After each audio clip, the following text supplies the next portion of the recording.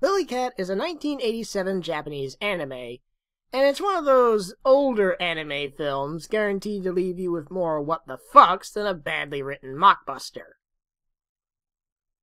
At the risk of sounding culturally insensitive, this film came out around the time when Japan was far less shy about showing off just how weird it is. Not that they've gotten much better over the years. In addition to being oddly bizarre, both visually and thematically, the movie is also plagued by that classic staple of Japanese animation: characters who talk too damn much! It's too bad they never taught us at the space training camp some way of not putting our foot in our mouth. I just put mine in up to the hip. Forget it, but now that you mention it, there's something we're going to have to be dealing with sometime soon, and that's the quality of the engineers the camp's turning out. With every multinational looking to stake a claim, there's a real shortage of qualified personnel. The captain of the Baikal was telling me they have the same problem. I have to admit, I was wondering why we always seem to end up working with a gang of incompetent amateurs that act like they escaped from a fraternity party. Just keep your blood pressure down, because they're the employees of the mother company, and we're here to assist them on their mission. Don't get bent out of shape. We're interplanetary taxi drivers, and everybody else is just along for the ride. And speaking of which, I think this one's it for me. You're not thinking of retiring, are you? Yep. As a famous comic book character once said, I'm getting too old for this kind of shit. I can't believe it! Why did I have to get on this stupid ship? I was only trying to have a little fun. I have this friend who's so smart and really cute. It's all her fault. I hate her. And she stole my boyfriend. I wanted to get back at her, get revenge. I know exactly how she's gonna feel when I go back to her almost as young as when I left. And she's an ugly old bag. I never thought it would end like this. I never thought. It's probably too late to regret this, but, I shouldn't have volunteered for this mission. I must have been crazy or something. If I were on Earth right now, I'd probably be happy, married, and teaching elementary school. Yeah, I was never fairly evaluated by the company, and I never got any of the promotions I put in for. I did my best, but I wasn't getting anywhere, you know? Then the Home Office announced this mission. They tried to recruit crew members, but nobody was buying it. Some people just have better instincts about this stuff. The pay they were offering was terrific, but it made you really think. How much money would make it worth it to leave your family and friends for so long? My manager recommended me for the very first time. Maybe he thought I was the best man for the job because I was spending a lot of lonely weekends. You know, putting in extra hours at work. Well, then I kind of had this crazy dream, you know? I kept thinking, wouldn't it be great if I surprised everybody in the company and volunteered? Now that'd make my stock go up with the office manager. It was an adventure. Of course, given the choice between that and the situation we're in now, I think I would have chosen to remain back on Earth and be despised. What do you think? You a bitch-ass nigga. You a bitch nigga. I don't know if it's just the culture or the quality of the language dubs, but one thing that's always bugged me about Japanese anime, both old and new, is how much the characters tend to ramble on and on and on and on and on and on and on and on and... These stories aren't so much a steady sequence of action-based performances set to a narrative, as much as they seem to be an obnoxious series of overblown soliloquies and exposition dumps that drag on for far too long. It's supposed to be animation, not a talk show! And of course, it doesn't help any either that this movie is a pretty damn shameless knockoff. In fact, the way I first came to know about this film was from a YouTube top 10 listing of alien movie rip-offs. And while the movie is most certainly an alien copycat, it also attempts to rip off John Carpenter's The Thing as well. There's just no shame with this movie, is there? However, I will give the film a smidgen of credit. The movie is very good about setting up a believable air of tension and suspense. So, even though it may be a blatant alien ripoff, at least it's not a bad alien ripoff. And although it borrows quite heavily from John Carpenter's The Thing, it ups the ante a little by introducing a subplot about corporate espionage. Two people on the ship are not who they claim to be, casting a shadow of intrigue and danger from a source other than the alien monster. Captain Hamilton, I'm afraid I have some rather unpleasant news to report. It appears that you have 2 people aboard who are not who they claim to be, nor are they employees of SINCAM. Evidently, they managed to enter the training program at the center with false identification, and then joined the crew on your ship. We've investigated this, of course. I have their names and photos, which I'll put up at end of transmission, but Captain, I must emphasize the grave taints immediately. The rest has been erased, Captain. Unfortunately, about as quickly as they introduce this plot point, they toss it out the window just as fast, solving the mystery in a manner which is all too underwhelming. Instead of it being some clever dramatic reveal, the characters more or less just flat out say who they are after an all too convenient exposition dump results in a slip of the tongue. Yeah, but what happened to all of them? Did the bacteria eat them? I don't think we'll ever know that. There are bacteria that'll metabolize on Earth in a short period of time, but no terrestrial aerobic bacteria that I'm aware of can completely dissolve a set of human bones without a trace. Very intriguing. Medical man, eh? It's a hobby. Now that's funny. Something just doesn't seem right. Maybe it's because company data have Mr. Hirotakaji specialized in space engineering and not medicine. I guess they must have gotten things all backwards. Yeah, now I think I got it. I don't know why I didn't pick it up. You're not an employee of the corporation either now, are you? You're a detective. Huh? All I ever said was that medicine was a hobby. I don't remember saying that I specialized in it. What do you have up your sleeve? The game's done, kid. You shouldn't have said either. Again, this is an action-oriented visual medium, people. It's not freaking talk radio! Another rather glaring flaw I couldn't help but wince at was the film's idea for a main character. A male protagonist who's actually called Hero. 'Cause that's totally original.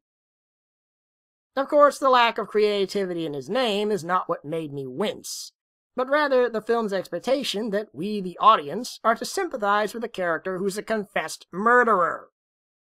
According to the film's own heavy-handed exposition, he's a guiltless gunman who escaped into deep space to try and evade punishment for his crime. Yet the film plays him off like your typical fresh-faced, sexy, young, virtuous protagonist. Now yes, the film does try to soften the blow by explaining that the men he killed were drug-peddling criminals heading a vulgar prostitution ring who were complicit in his sister's death, but that's still a pretty ballsy move in terms of writing. To only make his actions further questionable, it's never actually stated whether the men he killed were directly responsible for his sister's death, or if they merely facilitated it. If he were avenging her murder, then I'd be more willing to be sympathetic. But if she died due to the inherent dangers of addiction and prostitution, and he murdered them purely out of spiteful vengeance, then maybe not so much. I just can't believe what he was saying about you. You couldn't murder anyone. Appearances can be very misleading. But it's true, I killed 3 people in broad daylight. What reason could you possibly have had? They made my sister into a drug addict. But how? She was so beautiful. She used to write me all the time. She'd left home and enrolled overseas in a big university. Then she just disappeared. I inquired everywhere. No one had any information. When I went to talk to her roommate, she told me she didn't know anything. So, when I found her about 1 year after that, she wasn't anything like she had been. I barely recognized her when I saw her again. And you know where that was, Nancy? Prostituting for a King Street pimp. That's terrible. Is she all right? She's dead. My brain just clicked off, and I avenged the death of my sister on the men responsible.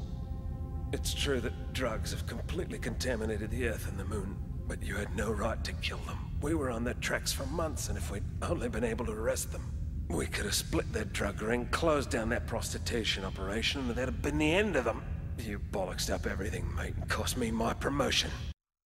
At best, this makes his character an anti-hero with a sordid past. But it's the way the film tries to paint him that leaves me feeling a tad awkward. But then again, maybe I'm just too weighed down by overused bad boy cliches to notice the thematic nuances presented here. I mean, his backstory certainly leaves him feeling more real than most other characters in this movie, and surprisingly less of a cliche of the genre.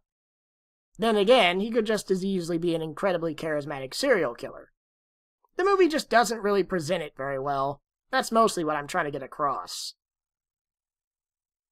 It also doesn't help when he says stuff like this.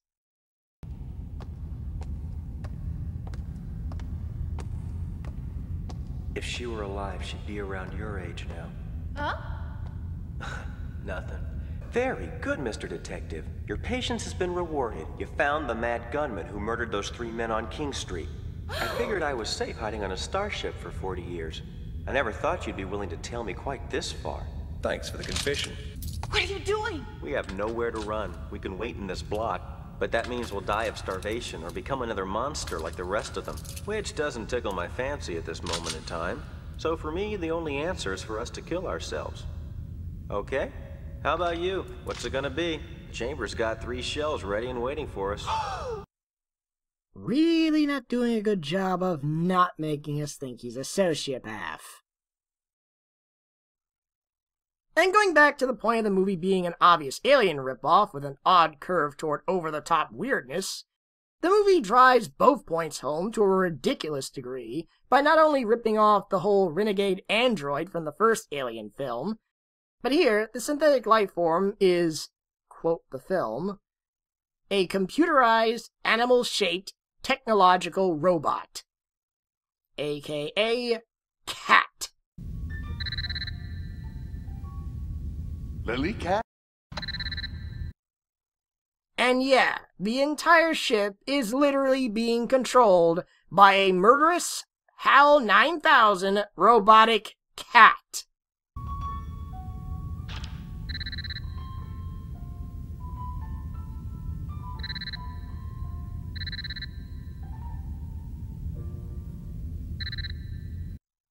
Seriously? Only in a Japanese film. I just wonder if robotic cats are the only synthetic creatures this company created to pilot their ships. Because with management this screwy, I wouldn't put it past them to have also created a robotic giraffe, or maybe even a robotic chicken. The only other thing I'd consider to be a major drawback is the phoned-in, hammed-up ending where the last 2 survivors, Hero and one of the lesser-defined female protags, escape in an antique space shuttle as the mothership blows up, Robo-Cat and all, leading to the film ending quite ambiguously as the 2 nubile young protags land on the alien planet below.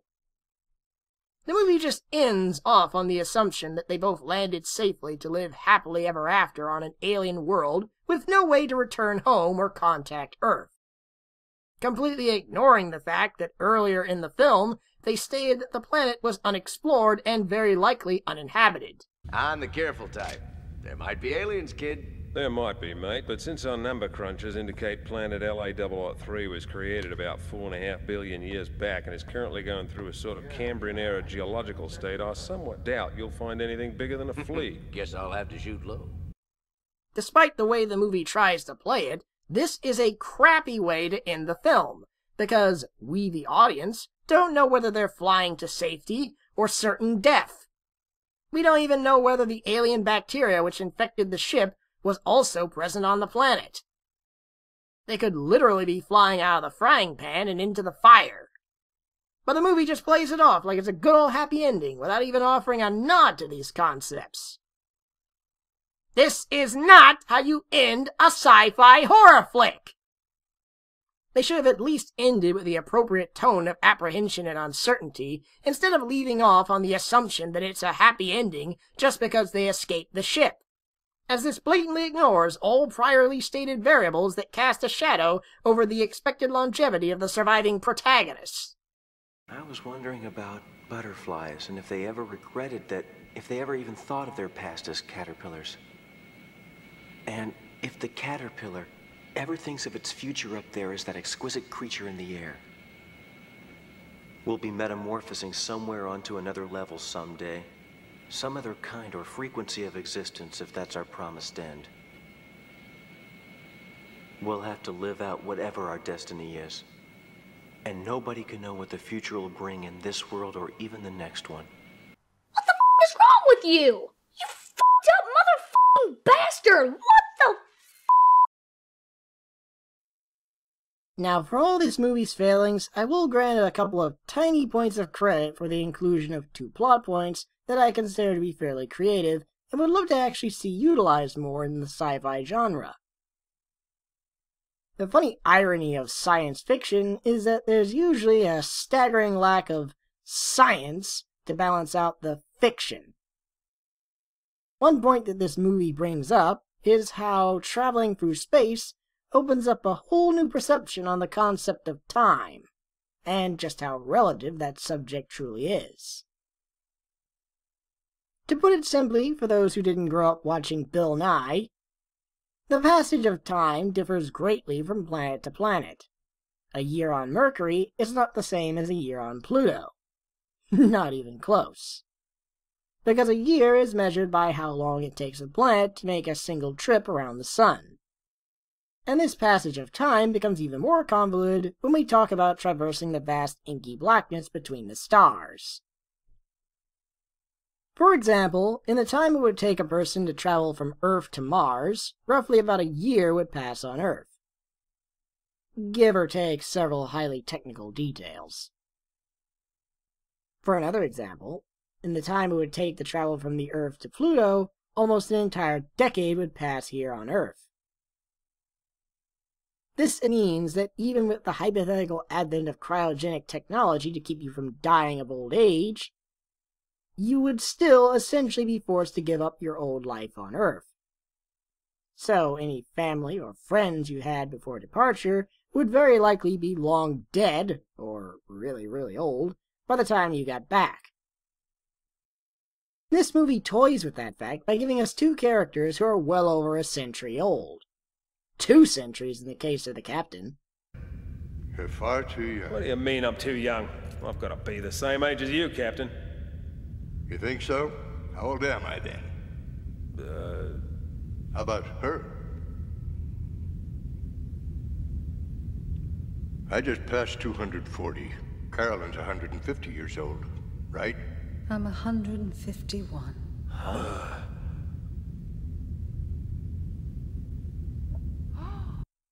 As well as introducing us to the idea of criminals hopping into deep space to try and escape their crimes back on Earth. Both incredibly interesting concepts that I'm genuinely surprised more sci-fi entries have not tried to explore more often.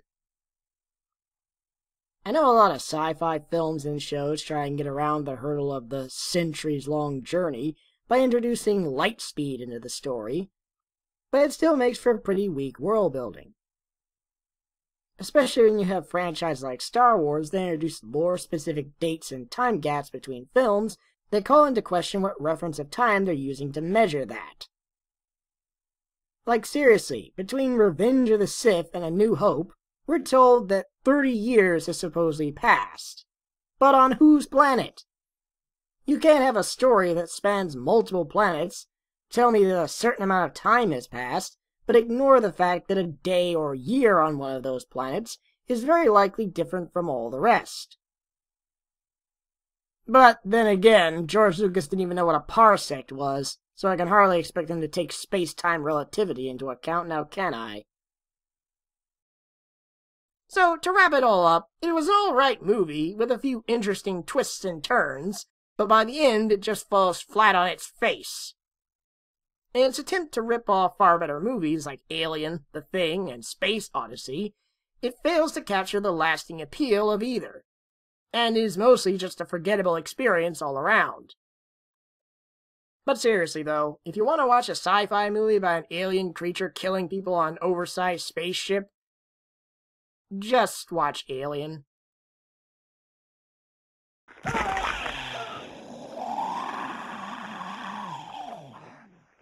Oh no, not again.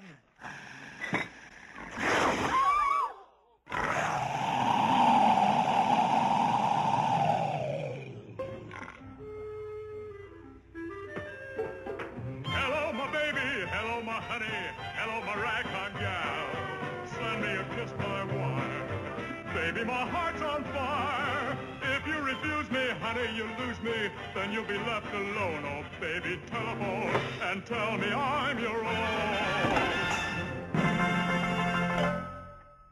Check, please.